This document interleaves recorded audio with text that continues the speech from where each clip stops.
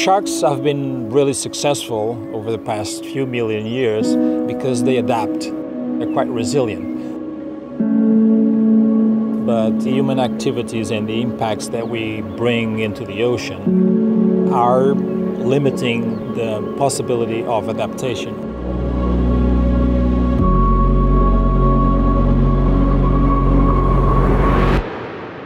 My name is Jorge Fontes and I'm a marine biologist here at the University of the Azores. My family has been in the Azores for as long as there are records. As a kid, I would spend all the time I could in the water, and it just became almost inevitable to be doing something with my life that would be connected with the sea. But I can clearly remember a period after watching Jaws for the first time that helped me to increase my curiosity about sharks and rays and predators in general.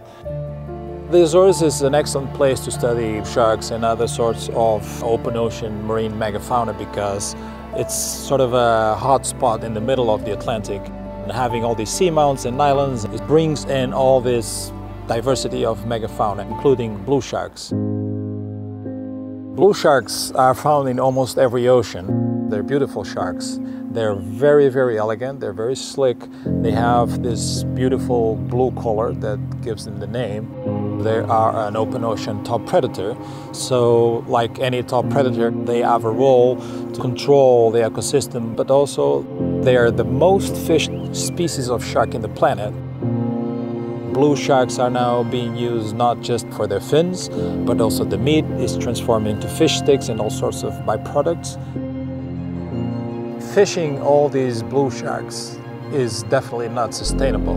Estimates range from 50 million to 300 million sharks a year. That's a lot of individuals, that's a lot of sharks.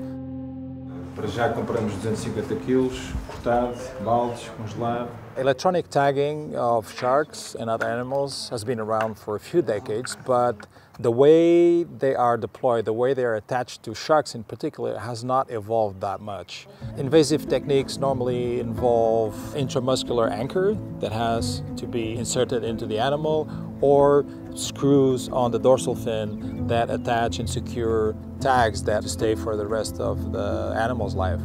We had to come up with a new way to non-invasively deploy our instruments on the shark. And that's when the idea of the lasso came in. So this is one of the multi-sensor tags with the GPS sensors, the radio transmitter, the accelerometer inside, plus the speed meter here. And then the trick is we get this harness around the shark and then we adjust it to the girth of the shark. Then hopefully in 2 days, this galvanic link will basically dissolve and it opens the harness, so this end is loose and everything floats up to the surface.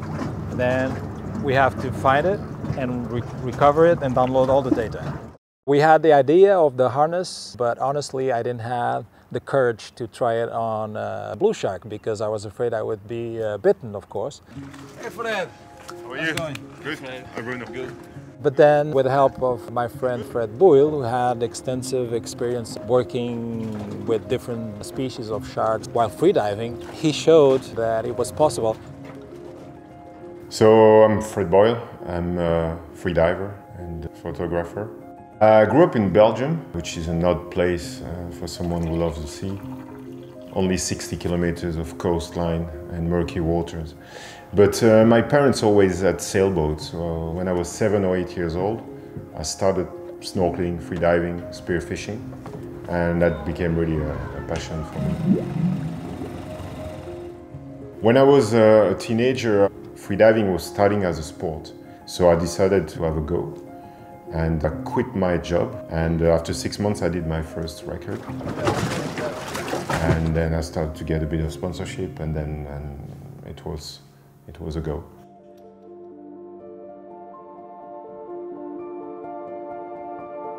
Freediving gives you a total liberty of movement in the water. You can really move in a 3 dimension, which you cannot do in scuba.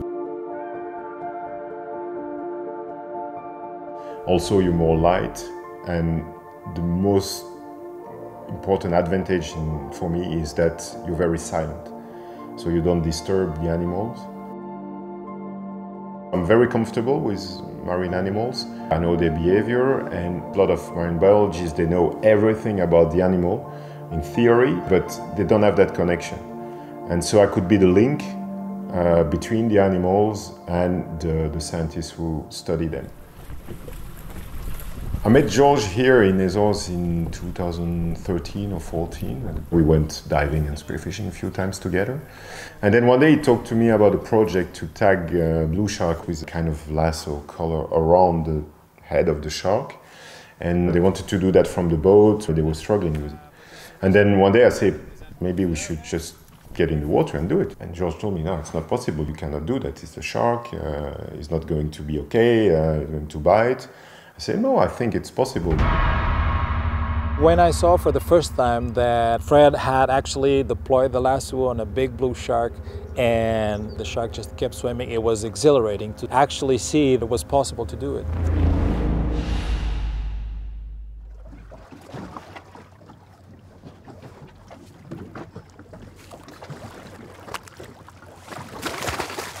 How's it looking? This one is good. We have one big shark here that's very confident, so I'm hoping that it will be fairly easy to deploy this tag.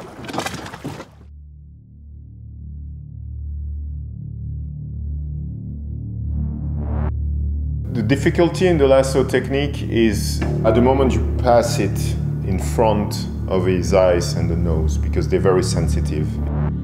It's mostly your attitude that's going to determine the attitude of the animal. If you stress when you do it, the animal will be stressed and the whole process will be stressful and he will feel it stressful and he will go away.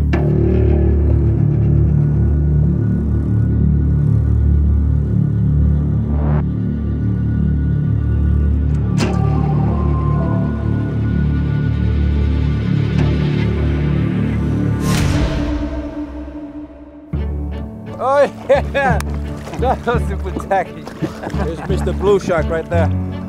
Hopefully in 2 days we'll get the tag back and we'll know what he's been up to. He's a cool shark. People have to know their environment in order to love them and protect it. If you don't know anything about a given species, people won't be motivated to protect them or to manage them correctly. What are their essential habitats? What prey are they targeting? What areas of the ocean are they using? That's the kind of answer that you need to manage them and be able to protect those species from different threats like pollution, like habitat destruction, and from fishing, for example. For me, if I collaborate with scientists, the ultimate goal is conservation. Understanding how they move in the water, how long they need to feed during the day, what's the impact of fishing on animals. I think that helps conservation. Managing and protecting sharks is not just about protecting nature. It's about ensuring our future because these are the top predators that regulate the functioning of the whole oceanic ecosystem. So by protecting sharks and managing sharks, we're managing the oceans and ultimately we're contributing to our own survival.